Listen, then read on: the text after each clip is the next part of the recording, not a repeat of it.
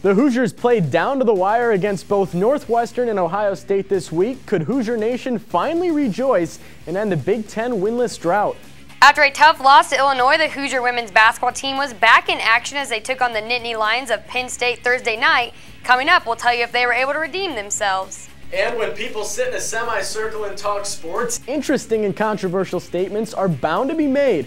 Hoosier Sports Night, bringing scintillating conversation and sweltering IU sports action. I definitely didn't write this. It's all good stuff tonight on Hoosier Sports Night.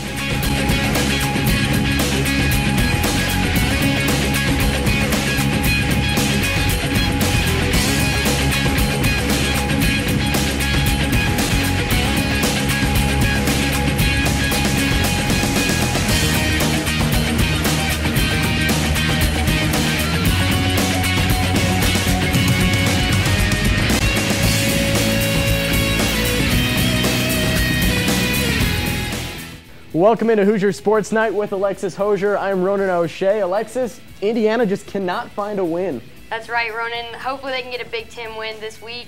Let's get into it. Last year, Evanston, Illinois marked the beginning of what would become a tremendous downfall in the Hoosier men's basketball program. IU squeaked out a victory 85-82 against the lowly Northwestern Wildcats. But it was the first game that followed the resignation of former head coach Kelvin Sampson. Now, roughly 11 months later, the Hoosiers returned to Evanston with a brand new head coach, a fresh set of players, and a new goal of never giving up. IU at Northwestern looking for their first conference win. Devin Dumas early in the game with the three ball. Hoosiers with a good lead early, up 12-3.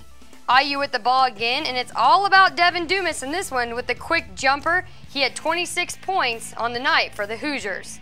But the game's tied up, and Daniel Moore trying to get to Dumas, but Craig Moore, no relation to Daniel, gets the ball to Jerry Nash. He slams it home for the Wildcats, and they head into the half, tied up 39-all. How would the second half go? Northwestern takes control. Craig Moore drains the three with a hand in the face. Northwestern continues to lead. Wildcats with the ball pass to Kevin Coble with the shot. He goes down. Tabor with the foul. Apparently the Purple People Eaters love this guy. Hoosiers looking to catch up. Verdell Jones with the jumper.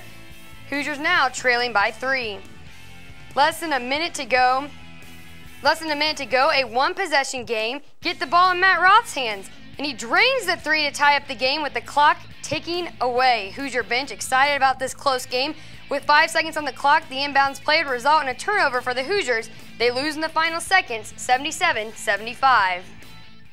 Craig Moore did everything for Northwestern except announce the starting lineups. He had 21 points, 4 assists, 3 steals, and 3 rebounds, all of which were team highs. Kevin Coble chipped in a generous 19 points as well. Indiana got great play out of Devin Dumas, whose 26 points were a career high, while Tom Pritchard was relatively quiet with 7 points, although he did grab 10 rebounds. Indiana also made a season-high 12 three-pointers.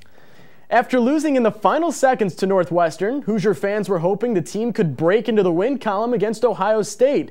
But unlike the low-scoring affair between the Wildcats and the Hoosiers, IU and the Buckeyes was full of big shots. All right, out to Assembly Hall we go. Indiana looking at their biggest crowd of the year, more than 17,000, and they see the Big Ten's top freshman Tom Pritchard there putting in 2 of his 9. But the story of the game for the Hoosiers, Matt Roth from downtown here, he puts the Hoosiers up 6, and just minutes later, the other wing, Roth hit 4 threes in the first half and 9 in the game. Much more to come from the freshman from Illinois. Other side of the court, though, it's Evan Turner going up and drawing the foul. He basically kept Ohio State in the game in the first half. He hits the long 2 here. Evan Turner, 17 points in the first half for Ohio State. Closing minute now, who else but Matt Roth? The NBA 3 goes in. Indiana up 39-37 at the half. Could they break the losing streak? Second half now we pick things up, and John Diebler puts up the 3 and draws the foul. Diebler would finish with 21 points. 3 times in the game, Ohio State fouled on the long 3. Other end of the court, Story puts one in for the Hoosiers. A seesaw battle at this point. Indiana up 2, but Ohio State. Other end of the court, again, Diebler hits the 3. 8 minutes to go, Indiana down 4. A long 3 from the corner there puts Ohio State up 7. That one from William Buford. And in the closing minutes of the game, again, they go to Buford with the foul. He hits it. 24 points on the night for Buford, one of 4 Buckeyes in double digits. time running out, who else but Matt Roth chucks up the three and hits it. Roth, a career-high 29 points, but the Hoosiers lose 93-81. The IU men's basketball team went into the half leading Ohio State by 2, but a struggling second-half team fell to the Buckeyes 93-81. It's going to take defense. We let them shoot with 76% in the second half, and if we can really step up our defense, then we'll be able to get over the hump. Better communication, better individual a mindset of just standing in front of your guy and playing better defense. We did some good things defensively, but we didn't do enough, obviously, in the second half. And as I said to them, you're not going to win games when a team is shooting like that. Matt Roth led the Hoosiers with 29 points, the first time a freshman has scored 9 3-pointers in a Big Ten game. I think your confidence grows and the confidence in your team grows. We know how well he can shoot the ball, and he hit his first couple of threes, and we knew it was hot.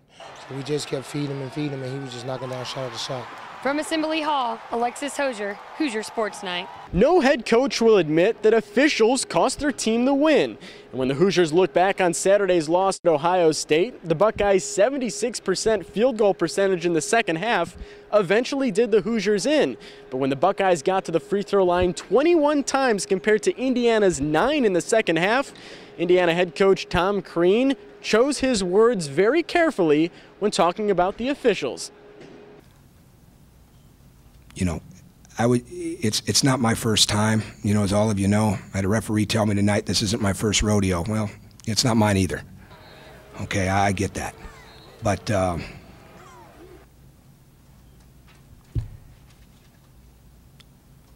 I really don't have an answer. I don't. And I'm not trying to be evasive. I don't have an answer. I'll never miss a game. I'll never have money taken from me, and I'll never have money taken from Indiana on any comments I would ever make. So please understand that. That doesn't mean that they're not being made privately, but I would never do that in here. I love coaching too much. So it's not my first time either, you know, and I think that's, there's times out there it feels like it, but I'm gonna leave it at that. I'm used to a certain way of business, and I'm going to try to keep myself in that realm and just kind of go from there. I really don't want to say much more than that. You know. Inside Assembly Hall, I'm Ronan O'Shea, Hoosier Sports Night. Ohio State seemed to score at will on the Hoosiers. 4 of their 5 starters scored double digits, and 3 of those went over 20 points, with Evan Turner's 29 being the game high. Turner also picked up a double-double, having 10 rebounds to go with his scoring performance. Indiana got its most production out of freshman Matt Roth, who came off the bench carrying a hot hand. He apparently forgot that he could shoot inside the three-point line, as he hit 9 of his 11 shots, all from beyond the arc. Overall, both teams combined for 25 of 45 on three-point baskets. When you're really good at something, you can take it for granted once in a while. He hasn't done that. Since the Lipscomb game, he has really been one of our bigger gym rats in the sense of doing more things after practice or coming back at night, and he needs to continue to do that. I mean, it's just a matter of getting a lot of reps. In practice, sometimes you don't always get enough reps, and it's something that he's had some great shooters in the past that come in and they get extra shots up, and it's something that I've been doing. We know how well he can shoot the ball, and he hit his first couple of threes, and we knew it was hot. So we just kept feeding him, and he was just knocking down shot after shot. It's an incredible shooting performance. We knew he could do it. We've seen it all summer, and it was bound to happen sooner or later. Breaking news in Bloomington, this year's men's basketball team isn't any good. But how are their chances going to be next year? The Indiana women's basketball team was in action Thursday night against Penn State. We'll see if the ladies could stay towards the top of the Big Ten Conference. All this coming up next on Hoosier Sports Night.